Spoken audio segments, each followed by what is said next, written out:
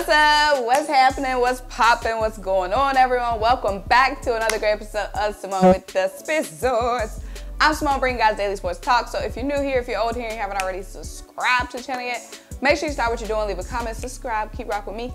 Also, make sure you check out the links down below. The first link is to buy me a coffee to help fuel this channel. Let me say it again for the people in the back. The first link is to buy me a coffee to help fuel this channel.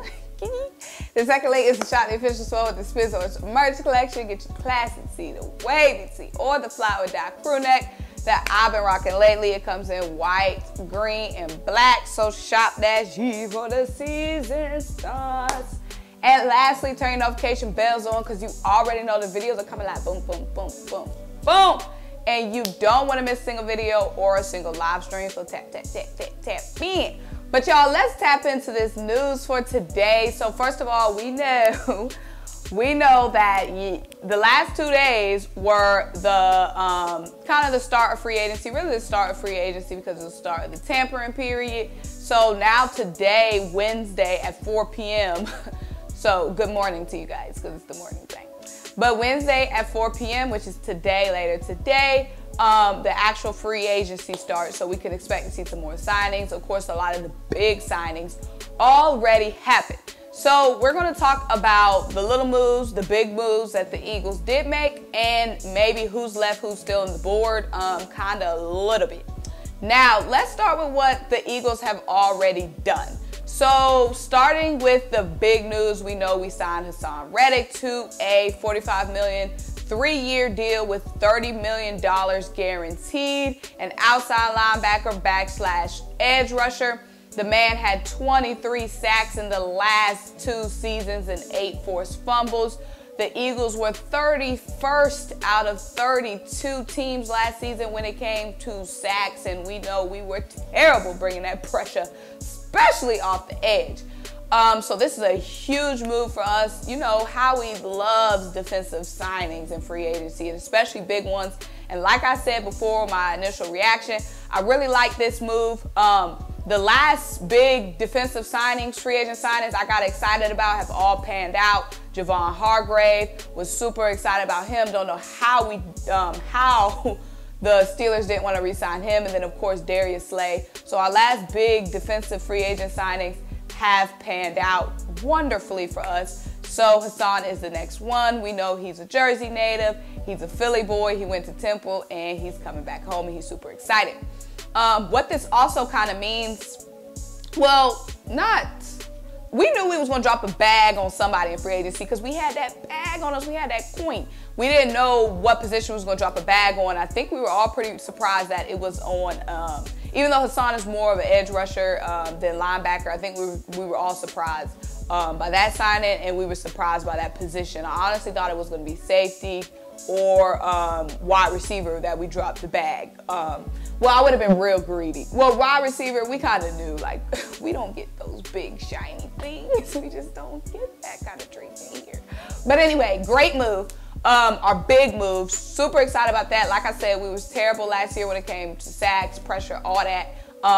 And we know most of our sacks were coming from the interior with Fletcher Cox and Javon Hargrave. So it's great. We're going to be getting that pressure off the edge. So let's talk about some of the more miniature moves, bottom of the depth chart moves. No shade, just truth. You know what I'm saying?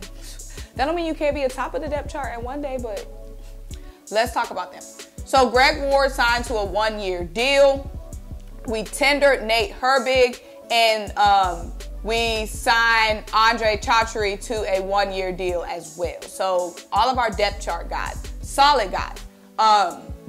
We're going to talk a little about Greg Ward. Not that Greg Ward isn't solid, but Nate, we know he had to step up sometimes on the interior offensive line, especially last season when we had, of course, all those injuries.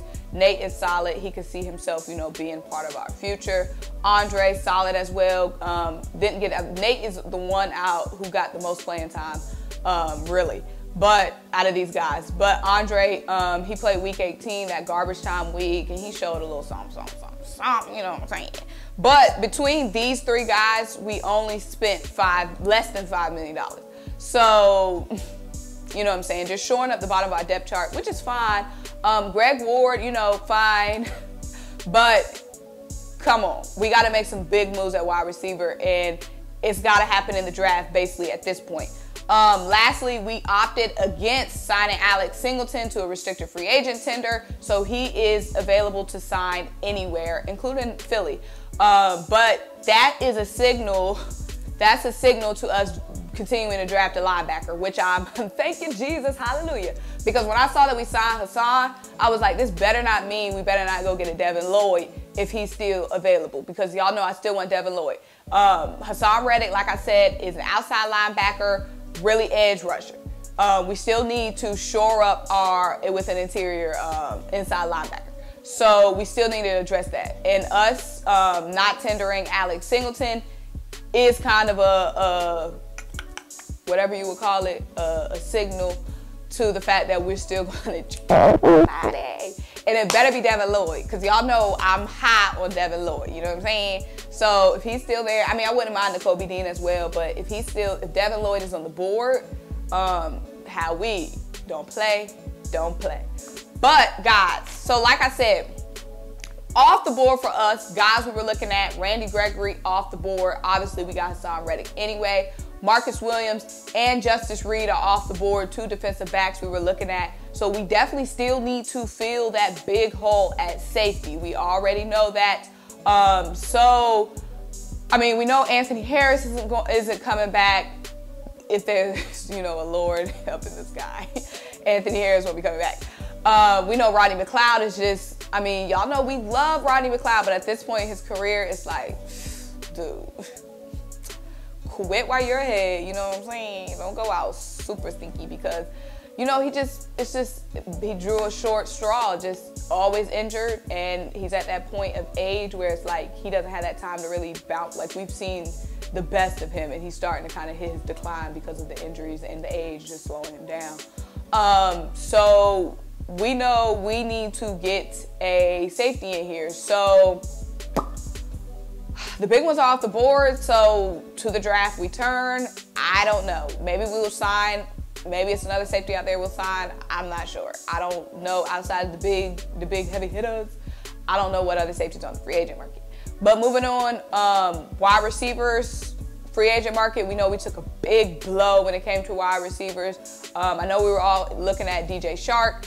He actually signed somewhere. I can't remember where he signed, but he signed somewhere, so off the board, so y'all can stop putting that in my comments, because y'all love DJ's name in my comments.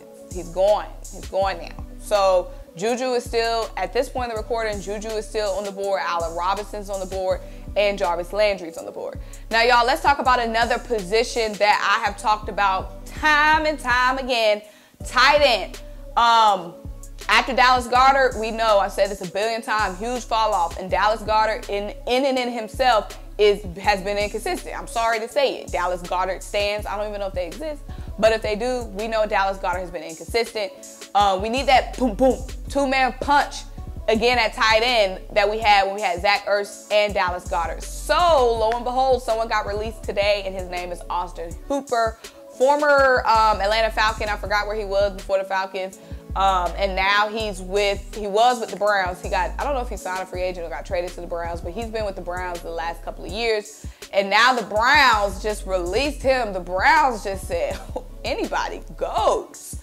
So they released Juice, and now they done released Austin Hooper. So I don't know what the heck they got going on in Browns land, because like I don't know why they would release Austin Hooper. I don't know why they would release but they signed Amari Cooper though. And Baker Mayfield just made a letter last night saying thank you to the Browns fans. So I don't know what's going on in Cleveland.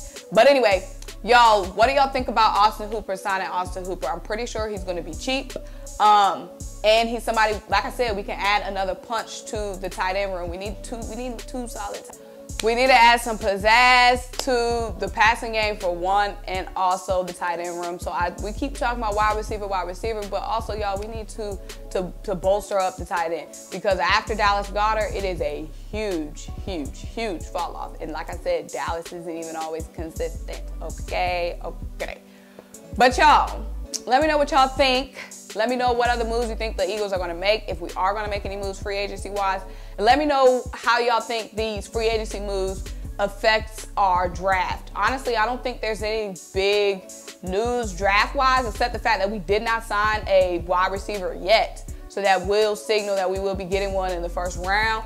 But like I said, there's still some receivers on the board, so who knows? There's still Allen Robinson, Juju Smith-Schuster, Juice is still out there. So who knows? But y'all, we're going to have a lot of stuff to get into, free agency, and then the draft is coming up quick fast. But y'all, make sure you like this video. Make sure you leave a comment, subscribe, keep rocking with me. Check out the links down below.